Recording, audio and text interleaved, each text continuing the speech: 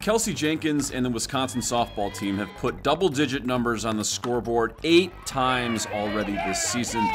They look like football scores. They head into their second home series of the spring, this time against Iowa, trying to rebound from a sweep against Nebraska last weekend. Jenkins is now second on the team, batting .389, and has been patient enough to draw 28 walks. Softball in the spring, there's nothing like it.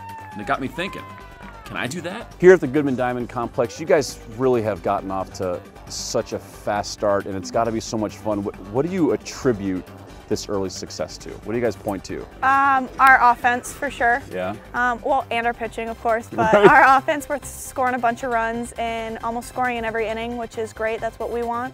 Our goal is to win every inning, and that's what we've been doing, so I got to attribute to that, that's for sure. And then also the pitchers shutting down the other team's offense, not letting them score. So. How much fun is this for you? I mean, you guys are scoring runs, you're winning games, you celebrate together all the time. Mm-hmm. The experience, it's got to be something else, right? Yeah, it's awesome. All the girls, we're all really good friends. We spend so much time together, and to go through, the fall season, all the training, all the extra hours, and then for all that to pay off right now in the spring, and then to still work hard in the spring and to, keep learning is, a great experience that, you don't get not everyone gets a chance to play the game, so it's awesome to, play at the collegiate level and, play with all the girls on the team, so. I played a little bit of after work softball with my friends.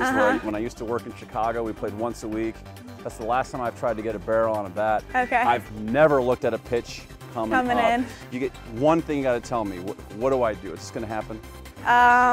One thing.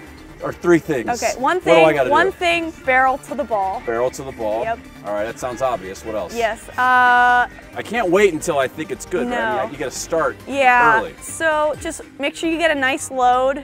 Okay. And then all your force coming through once, but make sure you have a nice smooth swing. If you're all herky-jerky and whatnot, then, might be a little difficult. Then I'm going to whiff, hit the and ball. I'm going to hurt myself. Let's see how we do. Okay. Whatever routine you do, however you feel good, I tend to come up, draw some nice lines. Okay. Smooth the box so I know right where my feet are going to step. You gotta get comfy in the box. You gotta do you're not wearing gloves though. I don't How wear come you don't wear gloves? Because I also slap, and so I like to be able to feel the grip in my hand. Yep. Okay. Well, I'm gonna get behind this protective screen. All right. And then we'll show me how this works here. And that's a base hit. That's a base hit. Yep. All right. We good? Let's try it. This is such a terrible idea. Smooth the dirt. Yep. Oh yeah. And then if you want, point wherever you want. I'm gonna point to right here. Okay. You're good. That's a ball. That's high, right? Nice. Yep. Instead of backing out, lead into it and take my base. Sure. Yeah, you could do Nope. that too.